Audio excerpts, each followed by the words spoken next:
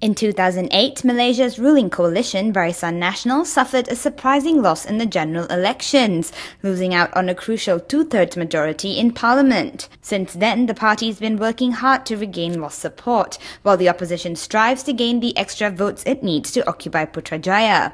Both coalitions have promised a range of incentives to Malaysians across all divides, from different ethnicities to genders.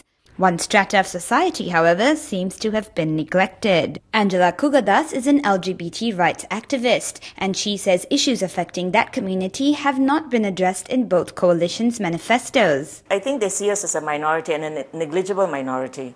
Most of the votes, at least in the last election, those who have won on a very sort of small majority, and that's 3 to 10%. And we make up in generally, in terms of global statistics, we make up a national population of 3 to 10%, right?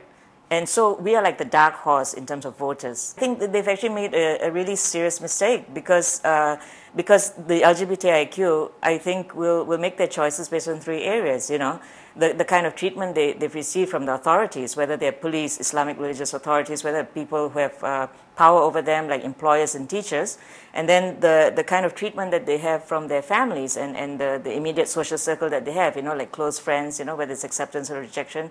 And then the third area is their own relationship with these people from these political parties, and it could be good or bad.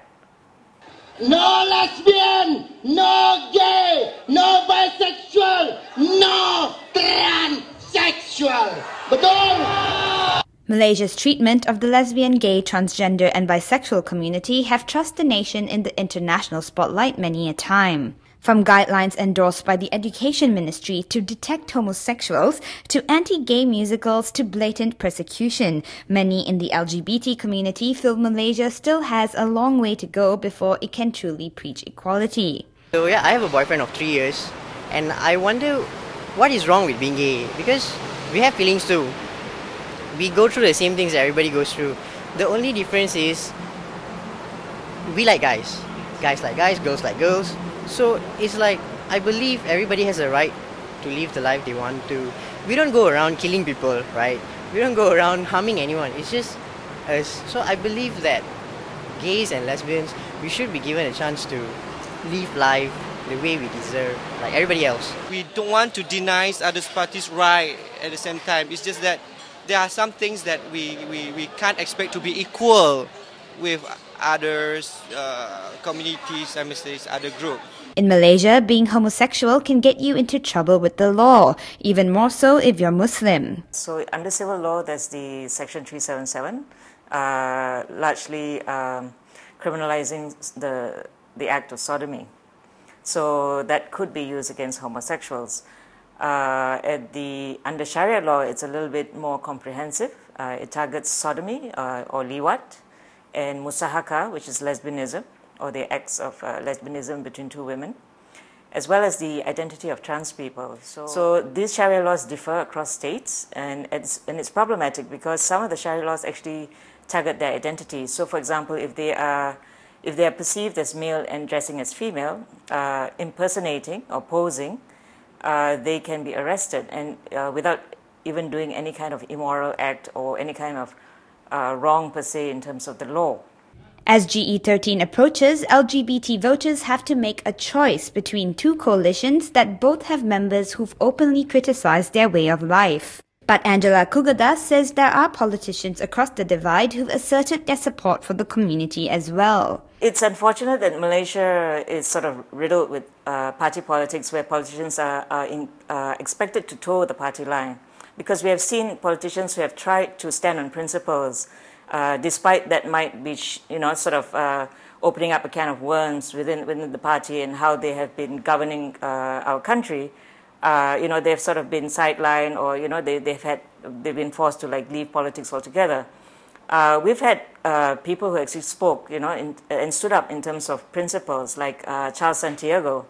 He spoke up despite, in the case of the intimidation of children, and also in terms of the banning of sexuality merdeka. Tay Chu, he's a DAP assemblyman in Penang, and it's unfortunate it's just a handful of people. This gay voter says he does not expect much to change with GE13, but he says that's all right. I think the government is still okay in the sense of handling the issue. They're not directly supporting LGBT, but I still don't see that they are actually totally against the group. Yeah, because we are still here today and we are still, live our life. When you vote, are you thinking about which government is going to be better for the LGBT community, or is that not a concern for you? Not really my priority concern, because I'm happy with how the perceptions here. I'm not going to ask too much because we know our position, but it's not too bad as compared to others. I still feel that we can survive. There are members of Malaysian society, however, who think change is very much needed. Yeah, it shouldn't be criminalized because it's none of our business if you're doing whatever behind, with your partner, that sort of thing. I think everyone's sexual preference is to each its own. I think it's not up to us to judge, or whatever that is deemed normal to us may not be normal to them, but I feel that we should accept everyone as whomever they are. So how can Malaysia better address the needs of the LGBT community moving forward? I think it's important that whichever government that comes into power educates themselves, and I think, to start standing on principles in terms of governance, right? You need to stand on the fact that, everybody has to have equal human rights. And no doubt, in terms of religious values, some people may disagree in terms of sexual orientation and gender identity, but in the medical field, there's already proof that this is not something that we have, it's not a choice. It's innate within us. It's part of identity. You cannot convert someone to become gay.